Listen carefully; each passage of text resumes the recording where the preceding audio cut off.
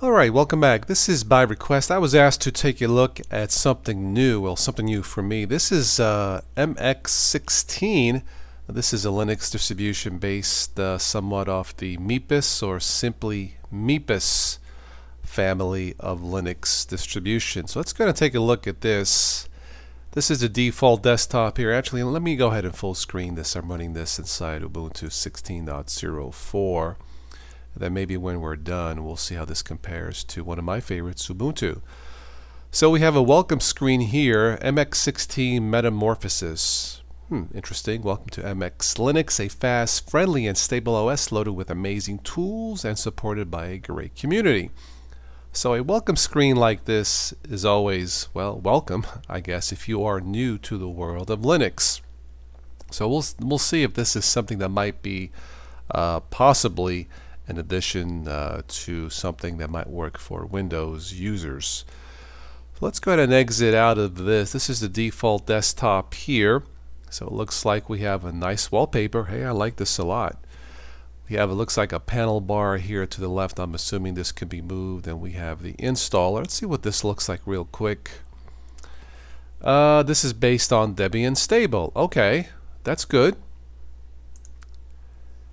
And let's see, so it looks like this might be somewhat of an easy installer for beginners. So let's go ahead and close this. Well, let's take a look. So let's right click on the desktop, and it looks like this has the XFCE desktop environment based on what I see here. Let's go to desktop settings. Okay, a nice selection of colorful wallpapers anyway, menus, icons. So if you're running Ubuntu or something XFCE, you've probably seen this before. Now so far this is running pretty zippy even inside a virtual machine. Alright, so let's see. On the panel you can right click, panel preferences. Let's see, let's unclick panel. And let's try horizontal on the top. Okay, that might be a little bit more friendly. Let's lock it again. Appearance, items. Okay. Alright, so real quick here, the clock. Okay. Again, you can right click, of course, Firefox. This is probably the file manager. This is, I believe, Thunar. Yep, very good. Boy, this is running really fast. And what is that? 0 updates. Okay, Clipman, very good. Ethernet, calendar, okay. That's mute. Left click, right click will give you some options for the mixer. And let's go ahead and right click it again. I meant to go open mixer. Yeah. Alright, playback, recording, output devices, input devices, configuration. Okay, seems simple enough. Alright, you can choose between two desktops running at the same time, and the start button, if you want to call that, or the main button there. Well, it's nice that this has a search bar here at the bottom. So if I wanted to search for something for music, okay, looks like Clementine is installed by default. A very nice audio player. I also like Rhythmbox and Banshee.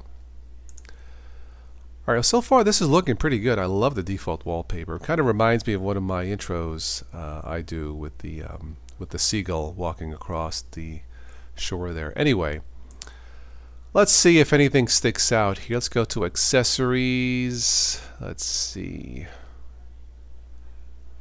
Just a brief look. XFburn, a very good burning application. I've used that before. Education, LibreOffice, Math, Games, and not too much. Chromium BSU, BS, huh? Okay. Graphics, the GIMP, very good. Mirage Image Viewer, very good. It looks like I have 24 updates available if I was going to install this. That's nice. You're very user-friendly. I am not familiar with Mirage, but it appears to be lightweight.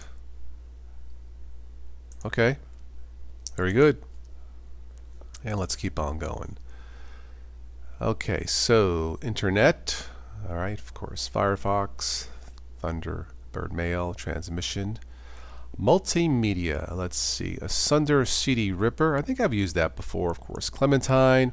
Pulse Audio Volume Control. Very good. That should be a standard feature, a standard piece of software. Of course, VLC and XF Burn.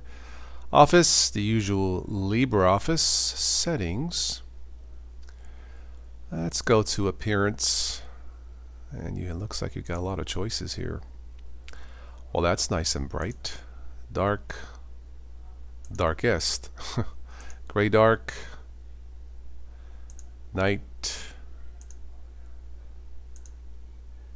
Anyway, I think you get the point. Kiwi. That's really bright.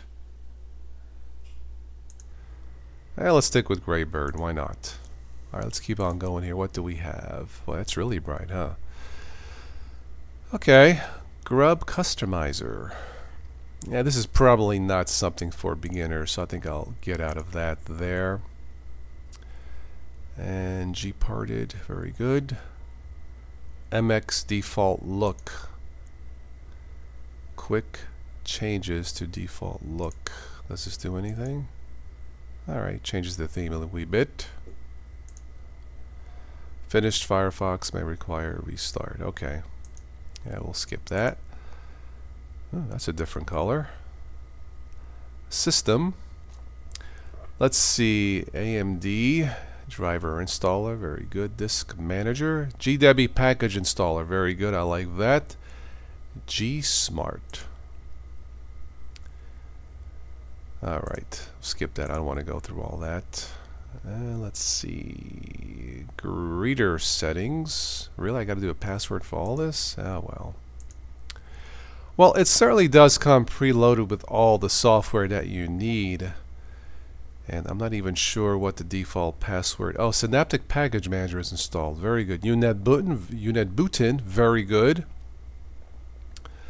What was I going to say here? Let's go back through this. Yeah, I'm not even sure what the default password is in demo mode. Is it demo? I don't know.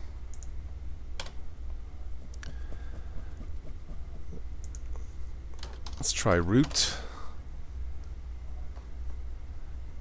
Did that work? I guess it's root in demo mode. Okay, that's the password. Okay, light DM, greeter, appearance.